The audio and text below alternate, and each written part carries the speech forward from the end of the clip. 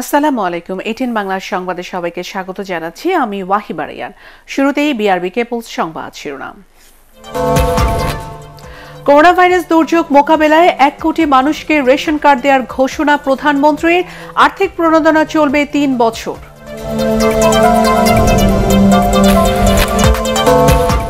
করোনায় দেশে আরো 10 জনের মৃত্যু, আক্রান্ত 341, 1,500 ছাড়ল শনাক্ত রোগীর সংখ্যা।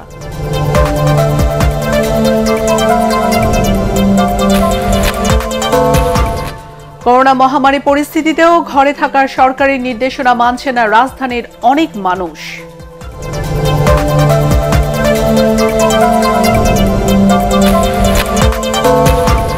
ত্রাণ চাওয়ায় নাটোরে কৃষক পেটানো চেয়ারম্যানের বিরুদ্ধে মামলা, রংপুরে ব্যবসায়িক খাটে নিচে উদ্ধার 1000 লিটার ভোজ্য তেল।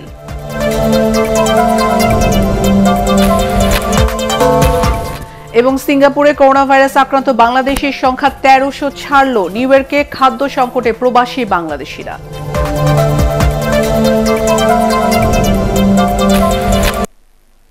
শুনছিলেন বিআরবি কেবল সংবাদ শিরোনাম। এবারে বিস্তারিত। দল দেখে নয়, প্রকৃত ক্ষতিগ্রস্তদের ত্রাণ সহায়তা দেওয়ার নির্দেশনা দিয়েছেন প্রধানমন্ত্রী শেখ হাসিনা। করোনা ভাইরাস দুর্যোগে দেশের 1 কোটি মানুষকে রেশন কার্ড এবং 3 বছর ব্যাপী প্রণোদনা সহায়তা দেওয়া হবে বলেও জানিয়েছেন তিনি। গণভবন থেকে ঢাকা বিভাগের 9 জেলার কর্মকর্তাদের সাথে ভিডিও কনফারেন্সের সময় এসব কথা বলেন প্রধানমন্ত্রী। রমজানের তারাবি নামাজ সহ ঘরে বসে সবাইকে ইবাদত করার আহ্বানও জানান তিনি। আরও জানাচ্ছেন নিয়াজামান সজীব।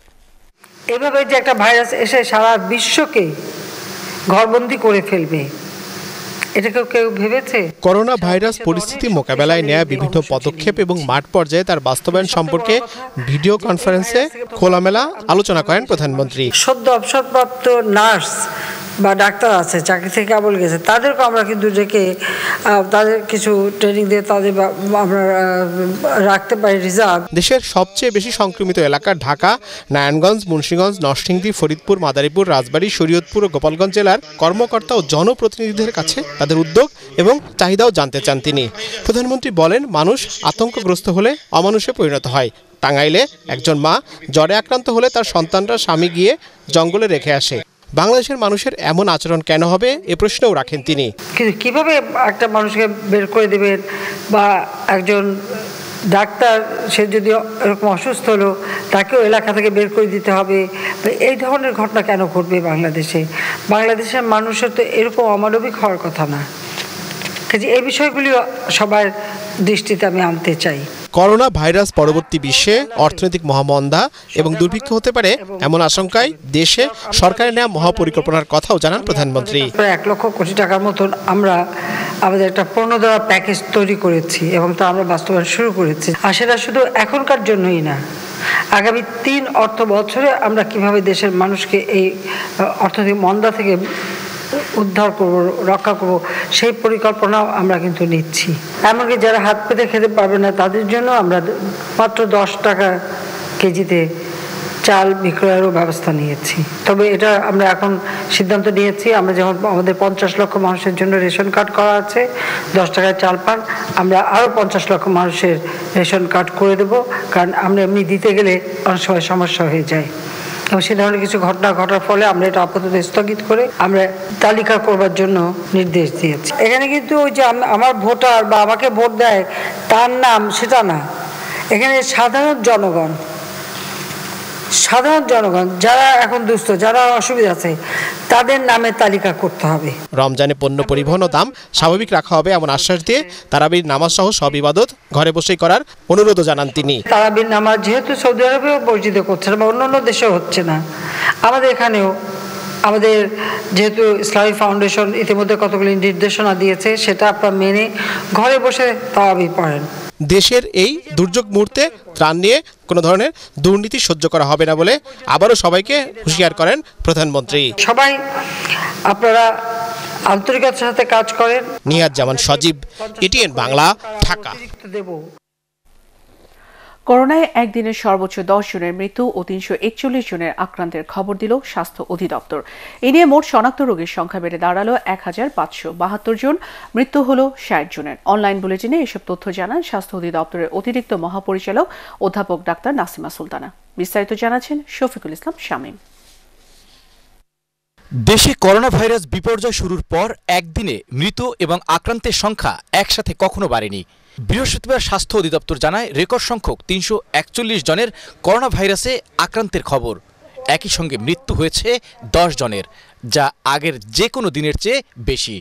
সংবাদ বুলেটিনে জানানো হয় গত ২৪ ঘন্টায় সর্বোচ্চ সংখ্যক নমুনা সংগ্রহ করা হয়েছে।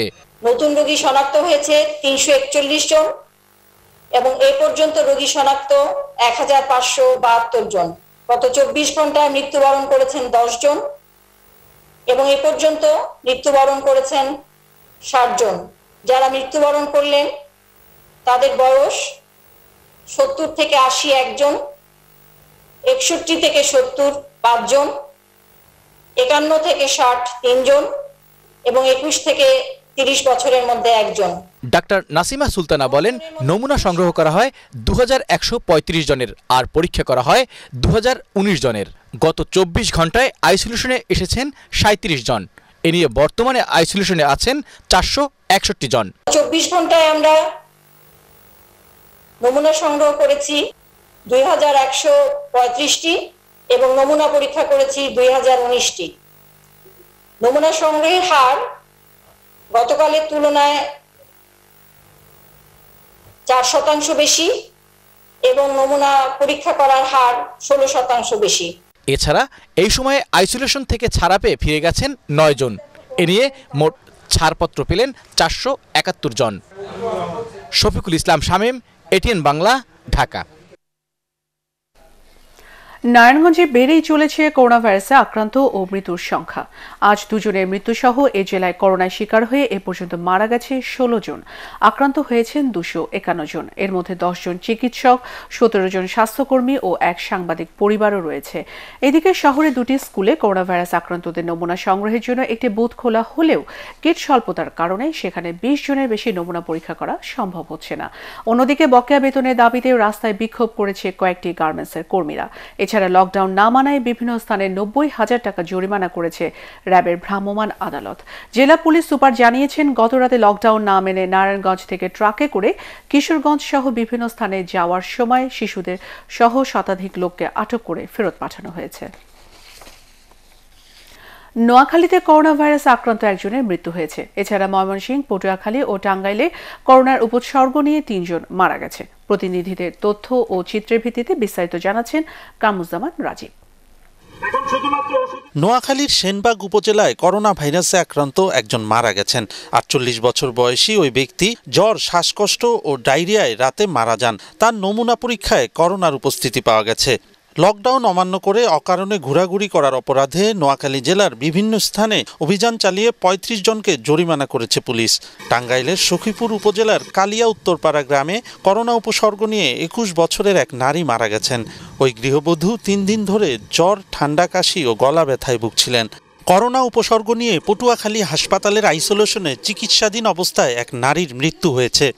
ময়মনসিংহের ফুলপুরের করোনা আক্রান্ত এক ব্যক্তি জেলার এসকে হাসপাতালে চিকিৎসাধীন অবস্থায় মারা গেছেন।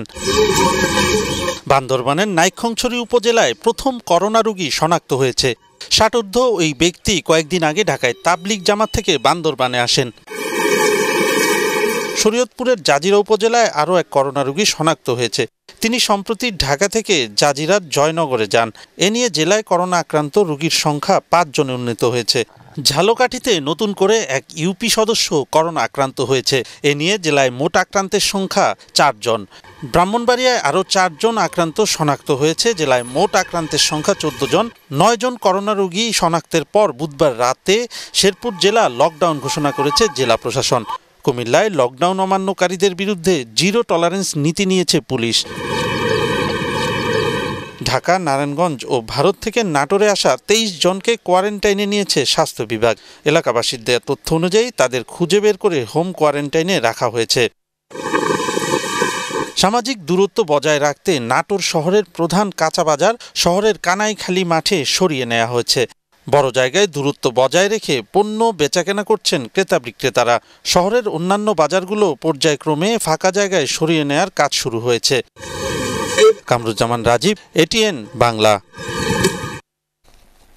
খাগড়াছড়ি জেলার মানিকছড়ি উপজেলার প্রবেশ মুখে পুলিশ শ্রমিক ধাওয়া পাল্টা ধাওয়ায় অন্তত 7 জন আহত হয়েছে। পুলিশ জানায়, দুপুরে চট্টগ্রামের বিভিন্ন কারখানার কয়েকশো শ্রমিক মানিকছড়ি সীমানা চেকপোস্টের সামনে জড়ো হয়ে খাগড়াছড়ি ঢোকার চেষ্টা করে। এই সময় তাদের বুঝিয়ে ফেরত যাওয়ার অনুরোধ জানানো হয়, তবে শ্রমিকরা এতে ক্ষিপ্ত হয়ে চেকপোস্টের দিকে অগ্রসর হতে থাকলে তাদের বাধা দেয় পুলিশ। এই সময় শ্রমিক পুলিশ ধাওয়া পাল্টা ধাওয়ায় দুপক্ষের 7 জন আহত হয়। এর আগে করোনা ভাইরাস সংক্রমণ প্রতিরোধে 12 এপ্রিল খাগড়াছড়ি প্রবেশে নিষেধাজ্ঞা জারি করে প্রশাসন। বকেয়া বেতনের দাবিতে নারায়ণগঞ্জের ফতুল্লা ও সোনারগাঁয়ে সড়ক অবরোধ ও বিক্ষোভ করেছে পোশাক কারখানার শ্রমিকরা। সকালে সদর উপজেলার ফতুল্লা থানার পোস্ট অফিস চত্বর ও পুলিশ লাইন এলাকায় প্রায় 3 শতাধিক শ্রমিক ঢাকা নারায়ণগঞ্জ পুরাতন সড়কে অবস্থান নেয়। এই সময় তারা রাস্তার ইট ও পিলার ফেলে ব্যারিকেড দিয়ে অবরোধ সৃষ্টি করে। পরে পুলিশ মালিকদের সাথে কথা বলে সমস্যার সমাধানে আশ্বাস দিলে অবরোধ তুলে নেওয়া হয়। একই সময় সোনারগাঁ উপজেলার ত্রিবর্দী এলাকায় ঢাকা চট্টগ্রাম মহাসড়কে প্রায় 1.5 ঘণ্টা অবরোধ করে রাখে বিক্ষুব্ধ শ্রমিকরা। করোনা মহামারী পরিস্থিতিতেও ঘরে থাকার সরকারি নির্দেশনা মানছে না রাজধানীর অনেক মানুষ। সশস্ত্র বাহিনী ও আইন শৃঙ্খলা রক্ষাকারী বাহিনীর নিরলস চেষ্টা ও আইনি ব্যবস্থা নেওয়ার পরও সচেতন হচ্ছে না তারা। রিপোর্ট করছেন হুমায়ুন চিস্তি। আপনাদের নিরাপত্তার স্বার্থে বলছি। করোনা সংক্রমণের প্রকোপ বাড়ায় রাজধানীতে টহল জোরদার করেছে সেনাবাহিনী, র্যাব ও পুলিশ। মূল সড়কগুলোতে এর প্রভাব পড়লেও মহল্লার ভিতরে মানুষজন এসব মানছেন না। রাজধানীর মিরপুরের বিভিন্ন এলাকায় চায়ের দোকানে দেখা যায় মানুষের জটলা। জরুরি কাজ ছাড়াই ঘর থেকে বের হচ্ছেন অনেকে। আমরা চাই ঘরে বসে থাকে, তো আমগো ফেরত তো মানে না। টিসিবির দেবো, এই জন্য ওখানে লাইন দাঁড়া আছে। হ্যাঁ জানি, সবই জানি। তারপর এখন চলে যাবো তো 2 মিনিট। অনেক কিছু প্রশ্ন করা বা আইন করা যায়, আসলে বাস্তবে মেনটেন করাটা অনেক কঠিন। আমরা অনেকদিন ঘরের ভিতরে আটকেই ছিলাম। বিভিন্ন বাজারে ও মহল্লায় মানুষকে সচেতন করার চেষ্টা করছেন সেনাবাহিনীর সদস্যরা, তবে তারা চলে গেলেই পরিস্থিতি আবার আগের মতো হয়ে যায়। সোশ্যাল ডিস্টেন্স মেনটেন করেন, বাসা থেকে বের হওয়ার সাথে সাথেই যাতে হ্যান্ড গ্লাভস এবং মাস্ক পরিধান করে নিজেদের স্যানিটাইজিং প্রসেসটা ঠিকভাবে মেনটেন করেন, এই ব্যাপারে তাদেরকে কন্টিনিউয়াসলি আমরা সচেতন করে যাচ্ছি। এদিকে রাজধানীর বিভিন্ন সড়ক ও পাড়া মহল্লায় টহল বাড়িয়েছে পুলিশ, তবে লাগাতার টহল ও আইনি ব্যবস্থা নেওয়ার পরেও পরিস্থিতি নিয়ন্ত্রণ করা যাচ্ছে না। যখন অহেতুক কেউ বের হয়, আমরা মোবাইল কোর্টের মাধ্যমে শাস্তির বিধান করতেছি, জরিমানা করতেছি। প্রত্যেক ব্যক্তি নিজ নিজ অবস্থান থেকে, নিজ নিজ দায়িত্ববোধ থেকে যদি সচেতন না হয়, পুলিশের পক্ষে এই সচেতনতা মানুষের মধ্যে গ্রো করে দেওয়াটা এটা ভেরি ডিফিকাল্ট। পরিস্থিতি কিভাবে নিয়ন্ত্রণ হবে, মানুষ কখন সতর্ক হবে, তা নিয়ে এখন দুশ্চিন্তায় আছেন সড়কে থাকা আইন শৃঙ্খলা রক্ষাকারী বাহিনীর সদস্যরাও।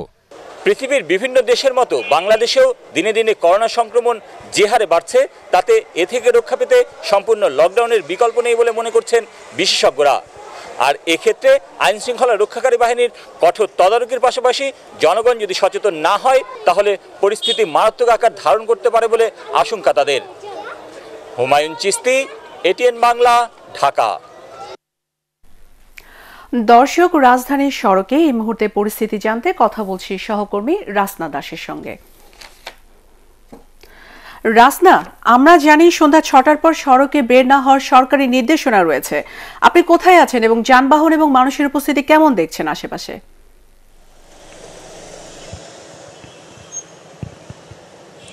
ওয়াহিবা, আমি এই মুহূর্তে রয়েছি রাজধানীর সার্ক ফোয়ারা মোড়ে, যেটাকে কারণ বাজার মোড়ও বলা হয়। আপনি ইতিমধ্যেই জানেন যে করোনা ভাইরাস প্রতিরোধে সরকার সারা দেশকে লকডাউন করা হয়েছে এবং বলা হচ্ছে সাধারণ মানুষদের বাসার বাইরে বের হতে না, বাসায় থাকতে। কিন্তু এই জায়গাটিতে আপনি যদি 5 মিনিট থাকেন তাহলে আপনি বুঝতে পারবেন যে এই জায়গাতে প্রচুর সাধারণ মানুষ রাস্তায় বেরিয়েছেন এবং বিভিন্ন অজুহাতে তারা বেরিয়েছেন। প্রচুর রিক্সা, ভ্যান এবং ট্রাক রয়েছে, যেগুলো হচ্ছে বিভিন্ন অজুহাতে রাস্তায় চলাচল করছে। সাধারণ মানুষের আনাগোনা তো রয়েছেই। আমরা আইন প্রশাসনকেও দেখছি যে যারা এই সাধারণ মানুষকে সচেতন করার বিভিন্নভাবে চেষ্টা করছেন। তারা বলছেন বাইরে বের হতে না, তারপরও মানুষ বাইরে বেরোচ্ছেন। বিশেষ করে বিভিন্ন রিক্সাওয়ালারা বলছেন যে তাদের ঘরে ত্রাণ পৌঁছচ্ছে না ঠিক মতো, তাই তারা জীবনের তাগিদে খাদ্যের যোগান দিতে বাইরে বেরিয়েছেন। এছাড়াও সাধারণ মানুষের অনেক অজুহাত রয়েছে। তারা বলছেন যে তারা হাসপাতালে যাবেন, জানেন এই ধরনের অজুহাত দিয়ে তারা বাইরে বেরোচ্ছেন। প্রশাসন চেষ্টা করছে কঠোর হওয়ার, কিন্তু তারপরও এমন কলস তারা দেখাচ্ছে যেই জন্য তাদেরকে অনেক সময় ছাড় দিতে হচ্ছে। আমাদের সঙ্গে এই মুহূর্তে রয়েছে সার্ক ফোয়ারা মোড়ে কর্তব্যরত একজন পুলিশ কর্মকর্তা। আমরা তার কাছ থেকে জানবো মানুষ কেন রাস্তায় বের হচ্ছে এবং তারা কি ধরনের পদক্ষেপ নিচ্ছে। আপনারা কি ধরনের পদক্ষেপ নিচ্ছেন এবং কেন বের হচ্ছেন? আমাদেরকে বলা হয়েছে যে প্রয়োজন ছাড়া কেউ যাতে বাইরে না বের হয়। তারপর বিভিন্ন অজুহাতে ওরা বের হইতেছে, কেউ বলতে সবজি আনতে বের হয়েছে, কেউ খাবার আনতে বের হইতেছে। আমরা তাদেরকে বুঝিয়ে শুনিয়ে বাসায় আবার ব্যাক করার চেষ্টা করছি। যদি বেশি ঝামেলা করতে তাদের বিরুদ্ধে আমরা প্রসিকিউশন আওতায় আনতেছি। আপনারা শুনলেন যে সাধারণ মানুষ আসলে লকডাউনের যেই নির্দেশনাগুলো সেগুলো ঠিকভাবে মানছেন না। সরকার বলছে যে 6টার পর সাধারণ মানুষ কেউ রাস্তায় থাকবে না, কিন্তু তারপরও প্রচুর সাধারণ মানুষ রাস্তায় বের হচ্ছে। বিশেষ করে কারণ বাজারের চিত্র তো আরও ভয়াবহ। সেখানে আমরা একটু আগে ঘুরে এসেছি, আমরা দেখেছি প্রচুর দোকানপাট খোলা এবং সেখানে মানুষ আসছেন এবং কোনো রকম সামাজিক দূরত্ব না মেনেই তারা বাজার করছেন এবং চলাফেরা করছেন। যেখানে উন্নত বিশ্ব হিমশিম খাচ্ছে পরিস্থিতি সামলাতে, সেক্ষেত্রে বাংলাদেশে যদি এইরকমভাবে লকডাউন এবং সরকারি নির্দেশনা মানা না হয়, ভবিষ্যৎ আমরা নিজেরাই আরও খারাপের দিকে টেনে নিয়ে যাচ্ছি এবং ভবিষ্যৎ আরও খারাপ হবে বলে শঙ্কা করছেন সবাই। ওয়াহিবা, এই ছিল আমার কাছে সর্বশেষ। রাসনা, আপনাকে ধন্যবাদ। দর্শক, কথা বলছিলাম সহকর্মী রাসনা দাসের সঙ্গে। তিনি জানাচ্ছিলেন রাজধানীর সার্কফোয়ারা এলাকা থেকে সড়কের সর্বশেষ পরিস্থিতি। চলে যাচ্ছি পরবর্তী সংবাদে। সরকারের হটলাইন 333-তে ফোন করে ত্রাণ চাওয়ায় নাটোরে কৃষক পেটানো চেয়ারম্যানের বিরুদ্ধে মামলা হয়েছে। নির্যাতনের অভিযোগে এ মামলা করেছেন কৃষক শহীদুল। চেয়ারম্যান আব্দুস সাত্তারকে খুঁজছে পুলিশ। নাটোর থেকে জুলফিকার হায়দার জোসেফের পাঠানো রিপোর্ট জানাচ্ছেন সৈয়দ রিয়াজ।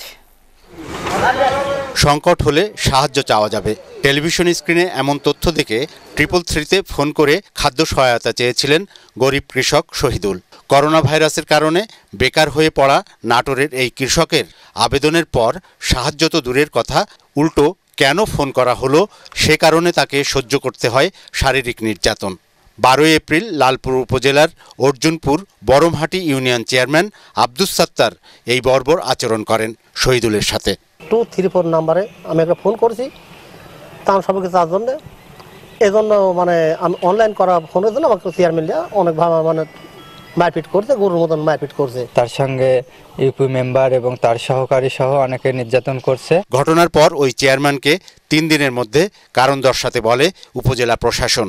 বিষয়টিকে অমানবিকও বলেছেন তারা। আমরা জেলা প্রশাসক মহোদয়কে একটি পূর্ণাঙ্গ প্রতিবেদন আমরা প্রেরণ করব।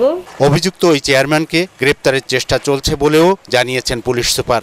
নাটোর জেলা পুলিশ ইতিমধ্যে তাদের বিরুদ্ধে নিয়মিত মামলা রুজু করেছে এবং তাদের গ্রেপ্তারে আমাদের ডিবি টিম, পুলিশের থানা এবং জেলা পুলিশের একটা টিম কাজ করছে। ইউপি চেয়ারম্যান আব্দুস সাত্তারের বিরুদ্ধে যথাযথ ব্যবস্থা নেওয়া হবে বলে জানিয়েছেন স্থানীয় সরকার মন্ত্রী। এই বিষয়টা পূর্ণাঙ্গ তদন্ত করে যদি দোষী প্রমাণিত হয় তাহলে তাদেরকে স্থায়ীভাবে বরখাস্ত করার জন্য ব্যবস্থা করা হয়েছে। এরকম ঘৃণিত কাজ যিনি করবেন তার বিরুদ্ধে ব্যবস্থা নেওয়া হবে। একজন জনপ্রতিনিধির এমন অমানবিক আচরণ নিয়ে এলাকায় তীব্র ক্ষোভের সৃষ্টি হয়েছে। Bureau report, ATN Bangla. রংপুরে পার্বতীপুর এলাকায় এক ব্যবসায়ীর খাটের নিচ থেকে টিসিবির 1238 লিটার সোয়াবিন তেল উদ্ধার করা হয়েছে। গ্রেফতার করা হয় ওই ব্যবসায়ীকে এবং টিসিবির স্থানীয় ডিলারকে। বুধবার রাতে রংপুর মেট্রোপলিটন গোয়েন্দা পুলিশের একটি দল আব্দুল হানিফ নামে ওই ব্যবসায়ীর বাড়িতে অভিযান চালিয়ে এসব উদ্ধার করে। তেলগুলো সরকারি ভর্তুকিতে নিম্ন আয়ের মানুষের কাছে টিসিবির মাধ্যমে কম দামে বিক্রির জন্য বরাদ্দ করা হয়েছিল। এ সপ্তাহে 6টি অভিযানে রংপুরের বিভিন্ন স্থান থেকে 12,000 লিটার তেল সহ চিনি ও ডাল উদ্ধার করেছে পুলিশ। এই বক্সটাতে পাটাতনগুলি উঠাই এবং তোষক এবং আনুষঙ্গিক যা আছে বিছানা উঠানোর পরবর্তীতে দেখি যে তেলের কিছু পাওয়া যাচ্ছে, মানে চিত্র পাওয়া যাচ্ছে। পরবর্তীতে পুরোটা ওঠানোর পর আবার আরেকটু আমরা সার্চ করি একই রকম। আমরা বিগত 1 দশক আগে আমরা জেনেছি যে ওসমান গনির কথা আপনারা জেনে থাকবেন যে টাকার খনি, এটা ঠিক একই প্রতিরূপ। টাকার বিছানায় যেমন ঘুমাতেন উনি ঠিক একই রকম তেলের উপরে ঘুমাবেন। এটা একটা ছোটখাটো একটা তেলের খনির মতো একটা বিষয় হয়ে গেছে। সিঙ্গাপুরে করোনা ভাইরাস আক্রান্ত বাংলাদেশের সংখ্যা ১৩০০ ছাড়িয়েছে। সিঙ্গাপুর স্বাস্থ্য মন্ত্রণালয় বুধবার রাতে জানায়, নতুন করে ২৫৬ জন বাংলাদেশে আক্রান্ত। এর সংখ্যা ক্রমেই বাড়ছে। সেখানে আক্রান্ত বিদেশিদের মধ্যে বাংলাদেশিরাই সর্বোচ্চ। ২৪ ঘন্টায় দেশটিতে মোট আক্রান্ত ৪৪৭ জনের মধ্যে ২৫৬ জনই বাংলাদেশি। এখন পর্যন্ত মোট ৩,৬৯৯ জন আক্রান্তের মধ্যে সেখানে মারা গেছে ১০ জন। আক্রান্ত বাংলাদেশিরা বিভিন্ন ডরমেটরিতে থাকা কর্মী বলেও জানানো গেছে। করোনা ভাইরাসে যুক্তরাষ্ট্রের নিউ ইয়র্কে ১০,০০০-এরও বেশি মানুষের মৃত্যু হয়েছে। এই তালিকায় রয়েছে শতাধিক প্রবাসী বাংলাদেশি। আক্রান্ত হয়েছেন অসংখ্য মানুষ। এই পরিস্থিতিতে শহরটিতে খাদ্য সংকট দেখা দিয়েছে। ভোগান্তিতে রয়েছেন বাংলাদেশিরা। শহরের বিভিন্ন দোকানের সামনে দীর্ঘ লাইনে চড়া দাম দিয়ে তাদের কিনতে হচ্ছে নিত্যপণ্য। নিউ ইয়র্ক থেকে কানু দত্তের পাঠানো ছবি ও তথ্যে রিপোর্ট করছেন SM আশরাফ। উৎপাদন বন্ধ, পরিবহন ব্যবস্থা অচল, খাদ্য সংকট ভোগাচ্ছে তাই পুরো বিশ্বকেই। তার আঁচ পড়েছে করোনা ভাইরাসের সবচেয়ে বিপর্যস্ত দেশ যুক্তরাষ্ট্রে। দুশ্চিন্তায় কাটছে নিউ ইয়র্কবাসীর। বহুজাতিক এ সমাজে অন্যান্য জাতিগোষ্ঠীর সাথে করোনার বিরুদ্ধে যুদ্ধ করছে বাংলাদেশি কমিউনিটির লাখো মানুষ। স্বাস্থ্য ব্যবস্থার পাশাপাশি অন্যতম লড়াইটা নিত্য প্রয়োজনীয় খাদ্যদ্রব্যের যোগান নিয়েই। ফুরিয়ে গিয়েছে বেশিরভাগ প্রবাসীর ঘরে আপদকালীন মজুদ রাখা খাদ্যপণ্য।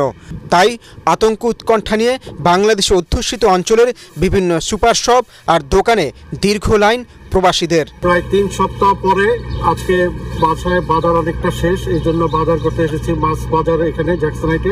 বিভিন্ন রাজ্য থেকে বন্ধ রয়েছে পণ্য সরবরাহ। পণ্যের ঘাটতি বেড়েছে। বিক্রেতারা তাই নিজেরাই প্রয়োজনীয় পণ্য সামগ্রী নিয়ে আসছেন, তার দাম আবার চড়া। আমাদের আনতে খুব কষ্ট হচ্ছে। সমস্যা হলো যে কোম্পানিগুলো আগে ডেলিভারি দিত, তারা এখন ডেলিভারি দিচ্ছে না। ম্যাক্সিমাম আমি এজ এ মিনা বাজারের স্বত্ব অধিকারী হিসাবে আমার নিজের যে পিক আপ করতে হচ্ছে। কয়েক সপ্তাহ ধরে নিউ ইয়র্কের ব্রঙ্কস, জ্যামাইকা, জ্যাকসন হাইটসের বেশিরভাগ বাংলাদেশি দোকানই বন্ধ রয়েছে। রাস্তাঘাট ফাঁকা, প্রয়োজন ছাড়া বের হচ্ছেন না কেউই। আতঙ্ক, দুশ্চিন্তা, দুর্ভাবনা এগুলো বাংলাদেশের সহ সকলের মাঝে আছে। কবে কোন দিন এটা ঠিক হবে আমরা কেউ কিচ্ছু জানতেছি না। প্রচুর খাদ্যদ্রব্য এখানে উৎপন্ন হয়, বাট এই চেইনটা যে সাপ্লাই চেইন যে অন্য স্টেট থেকে এখানে আসবে, এই ক্ষেত্রে একটু সমস্যার কারণে বাজারে নিত্যপণ্যের একটু সংকট মোটামুটি আছে বলা যায়। এর মধ্যেই বাঙালি কমিউনিটি নিজেদের মধ্যে যতটা সম্ভব বাড়িয়ে দিচ্ছেন সাহায্যের হাত। সংকটময় মুহূর্তে তীব্র আতঙ্ক আর অনিশ্চয়তা নিয়েই চলছে প্রবাসীদের দিনরাত। SM Ashraf, ATN Bangla. Corona virus সংক্রমণে ইতালিতে এ পর্যন্ত ২১,৫০০-এরও বেশি মানুষের মৃত্যু হয়েছে। এই পরিস্থিতিতেও ঝুঁকি নিয়ে ইতালিতে গ্রোসারি শপ খোলা রাখতে হচ্ছে। এই তালিকায় আছেন অনেক বাংলাদেশিরাও। রোম থেকে আরও জানাচ্ছেন প্রতিনিধি হাসান মাহমুদ। ইতালিতে গত 2 দিন মৃত্যুর সংখ্যা বেশি থাকলেও গতকাল থেকে কমতে শুরু করেছেন আক্রান্ত এবং মৃত্যুর সংখ্যা দুটোই। এবং বিশেষজ্ঞরা বলছেন যে এই মাসের শেষ দিকে এই আক্রান্তের সংখ্যা কমতে শুরু করবে এবং মে মাসের 16 তারিখের মধ্যে এটা শূন্যে চলে আসবে। সেদিক থেকে একটু আশার কথা আমরা বলতেই পারি।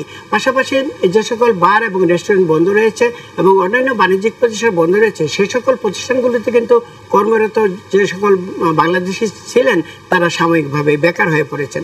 আরেকটি খবর দিয়ে রাখতে চাই যে লন্ডনের অক্সফোর্ড ইউনিভার্সিটির একটি ইনস্টিটিউশনের সহযোগিতায় ইতালির BRIM নামের একটি প্রতিষ্ঠান ইতিমধ্যেই প্রতিষেধক তৈরি করেছেন করোনা ভাইরাসের জন্য এবং এই প্রতিষেধকটি তারা এ মাসেই পরীক্ষামূলকভাবে চালাবেন এবং আগামী মাসে তারা 550 জন আইন শৃঙ্খলা বাহিনীর সদস্য এবং স্বেচ্ছাসেবকের উপর এটা পরীক্ষা করবেন।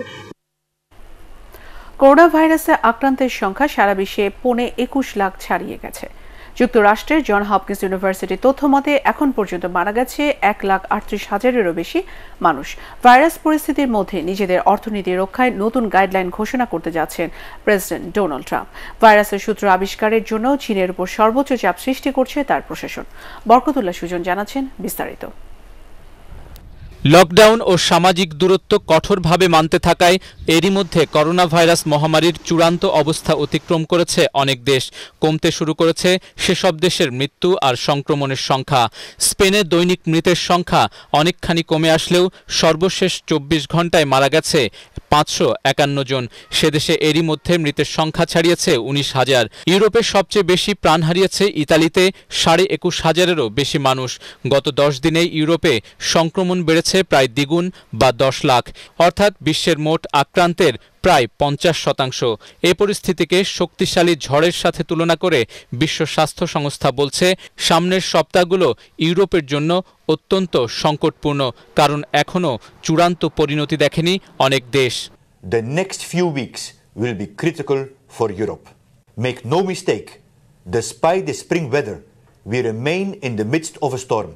ইউরোপের মধ্যে কেবল জার্মানি সাহস করেছে লকডাউন শিথিল করার। এদিকে মৃত্যু বাড়তে থাকলেও মার্কিন প্রেসিডেন্ট ডোনাল্ড ট্রাম্প দাবি করছেন ভাইরাস পরিস্থিতির চূড়ান্ত অবস্থা অতিক্রম করেছে তার দেশ। We have passed the peak on new cases. Hopefully that will continue and we will continue to make great progress. Trump আরও জানান, দুনিয়ার এত জায়গা থাকতে করোনা ভাইরাসের সংক্রমণ কেন উহান থেকে শুরু হলো সে ব্যাপারে আরও পরিষ্কার করে জানাতে চীনের প্রতি চাপ সৃষ্টি করছে তার প্রশাসন। রাশিয়ার পাশাপাশি দক্ষিণ এশিয়ার দেশগুলোতেও বাড়ছে সংক্রমণ। 24 ঘন্টায় ইন্দোনেশিয়ায় 27 জন এবং ফিলিপাইনে 13 জন মারা গেছে। পরিস্থিতির উন্নতি না হওয়ায় লকডাউনের সময়সীমা বাড়ানোর কথা ভাবছে জাপান। এদিকে ব্রিটেনে প্রাণঘাতী ভাইরাস কোভিড-19কে বুড়ো আঙুল দেখিয়ে রীতিমতো তাক লাগিয়ে দিয়েছেন 106 বছর বয়সী এক বৃদ্ধা। বরকতুল্লাহ সুজন, ATN বাংলা। 75-এর 15 আগস্ট বঙ্গবন্ধু পরিবারের নিহত সদস্যদের প্রতি শ্রদ্ধা জানিয়েছেন নবনিযুক্ত পুলিশের আইজি ডক্টর বেনাজির আহমেদ। সকালে বনানী কবরস্থানে শ্রদ্ধা নিবেদনের পর তাদের আত্মার মাগফিরাত কামনা করে ফাতেহা পাঠ করেন তিনি। পুলিশের ঊর্ধ্বতন কর্মকর্তারা এ সময় উপস্থিত ছিলেন। এর আগে রাজারবাগ পুলিশ স্মৃতিসৌধে মুক্তিযুদ্ধে শহীদ বীর পুলিশ সদস্যদের প্রতি শ্রদ্ধা জানান বেনাজির আহমেদ।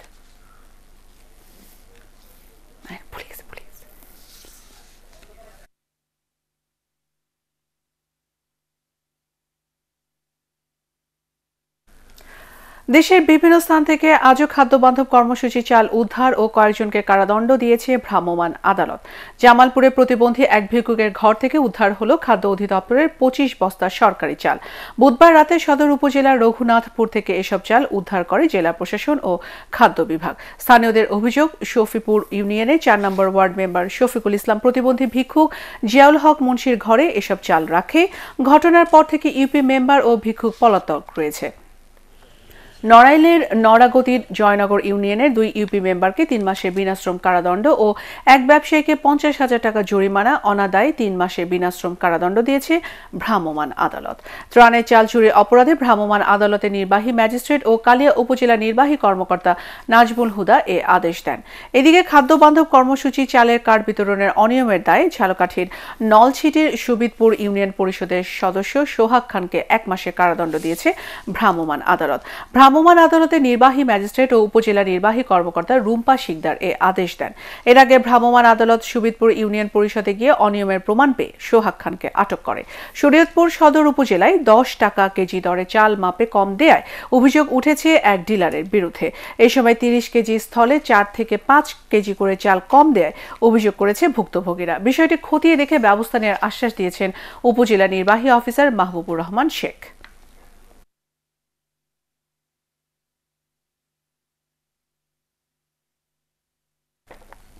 ফেনীতে ফেসবুকে লাইভ দেখিয়ে স্ত্রী হত্যার দায়ে আটক টুটুলের জবানবন্দি নিয়েছে আদালত। দুপুরে জেলার সিনিয়র জুডিশিয়াল ম্যাজিস্ট্রেট ধ্রুব জ্যোতি পালের আদালতে হত্যাকাণ্ডের লোমহর্ষক বর্ণনা দেন আসামি টুটুল। পারিবারিক কলহ থেকে নৃশংসভাবে স্ত্রী হত্যা করেছে বলে জানিয়েছে ঘাতক স্বামী। এর আগে কঠোর নিরাপত্তার মধ্যে টুটুলকে আদালতে হাজির করা হয়। উল্লেখ্য, বুধবার দুপুরে ফেসবুক লাইভে এসে স্ত্রী তাহমিনা আক্তারকে কুপিয়ে নির্মমভাবে হত্যা করে ওবায়দুল হক টুটুল। কক্সবাজারে টেকনাফে মালয়েশিয়া ফেরত ৩৯৬ জন রোহিঙ্গাকে আটকের পর ইউএনএইচসিআর এর কাছে হস্তান্তর করেছে কোস্টগার্ড। দুপুরে কোস্টগার্ড সদস্যরা এসব রোহিঙ্গাদের ইউএনএইচসিআর এর কাছে হস্তান্তর করে। করোনা ভাইরাস সংকটে তাদেরকে ১৪ দিন টেকনাফ ও ঘুমধুমে প্রাতিষ্ঠানিক কোয়ারেন্টিনে রাখা হবে। টেকনাফ স্টেশন কোস্টগার্ডের কর্মকর্তা lieutenant commander M Sohel Rana বিষয়টি নিশ্চিত করেন। বুধবার রাতে টেকনাফের বাহারছড়া শ্যামলাপুর জাহাজঘাট থেকে এসব রোহিঙ্গাকে আটক করে তারা। ২ মাস আগে ৪২২ জন রোহিঙ্গা একটি ট্রলারে সাগর পথে অবৈধভাবে মালয়েশিয়া রওনা হয়েছিল, কিন্তু সে দেশের নিরাপত্তা বাহিনীর বাধার মুখে ভিড়তে না পেরে দীর্ঘদিন ভাসমান থেকে তারা আবার কক্সবাজারে ফিরে আসে। এর মধ্যে ভাসমান অবস্থায় ২৮ জন মারা যায়।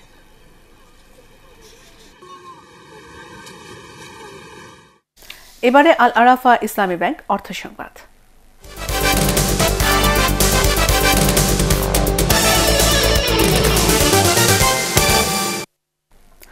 করোনা ভাইরাস সংক্রমণ রোধে সরকারি নির্দেশনা অনুযায়ী দেশের অন্যতম তাঁত সমৃদ্ধ জেলা পাবনার সব তাঁতের কারখানা বন্ধ রয়েছে। তাঁতপল্লীগুলো এখন কর্মহীন জনমানবে শূন্য। সেখানে প্রতিদিন ভোর থেকে মেশিনের খটখট শব্দে দিন শুরু হতো, সেখানে এখন চলছে শুনশান নীরবতা। দীর্ঘদিন কাজ না থাকায় তাঁত শ্রমিকরা অনাহারে দিন পার করছেন। অন্যদিকে হাটবাজার বন্ধ থাকায় উৎপাদিত শাড়ি লুঙ্গি বিক্রি করতে না পারায় আর্থিক ক্ষতির মুখে পড়ছেন মহাজনরাও। সরকারি সহায়তা না পেলে এই শিল্প অচিরেই ধ্বংসের মুখে পড়বে বলে আশঙ্কা করছেন সংশ্লিষ্টরা।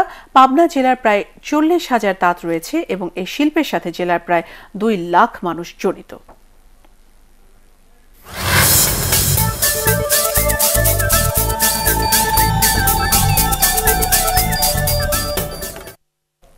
করোনা ভাইরাসের কারণে অনির্দিষ্টকালের জন্য স্থগিত করা হয়েছে এবারের আইপিএল আসর।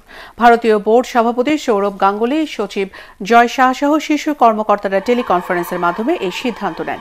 পরিস্থিতি স্বাভাবিক হলে পরবর্তীতে এ নিয়ে আলোচনা হবে বলে উল্লেখ করেন তারা।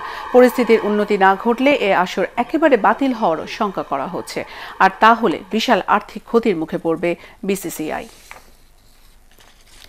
সিলেটে ওসমানী মেডিকেল কলেজের চিকিৎসক মঈন উদ্দিনকে সম্মান জানালেন জাতীয় ক্রিকেট দলের সাবেক অধিনায়ক এবং নড়াইল ২ আসনের সংসদ সদস্য মাশরাফি বিন মর্তজা।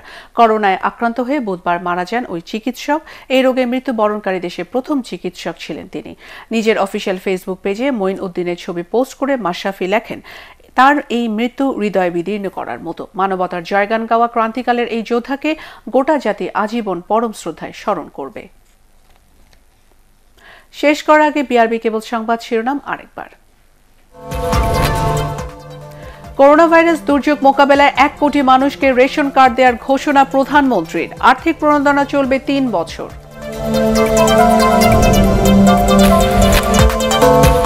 করোনায় দেশে আরো ১০ জনের মৃত্যু, আক্রান্ত ৩৪১, ১,৫০০ ছাড়ালো শনাক্ত রোগীর সংখ্যা।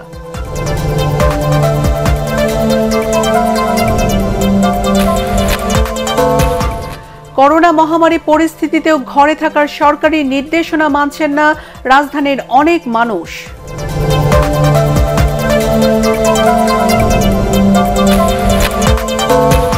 ত্রাণ চাওয়ায় নাটোরে কৃষক পেটানো চেয়ারম্যানের বিরুদ্ধে মামলা। রংপুরে ব্যবসায়ীর খাটে নিচ থেকে উদ্ধার ১,০০০ লিটার ভোজ্য তেল।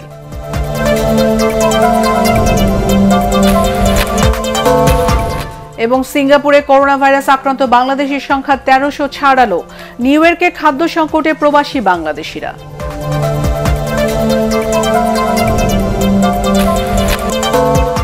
পরবর্তী সংবাদ দেখার আমন্ত্রণ জানিয়ে এখনকার মতো শেষ করছি। সবাই ঘরে থাকুন, নিরাপদে থাকুন, ATN বাংলার সঙ্গে থাকুন। ATN বাংলা সংবাদ ইউটিউবে দেখতে ব্রাউজ করুন youtube/ATN Bangla News। ধন্যবাদ।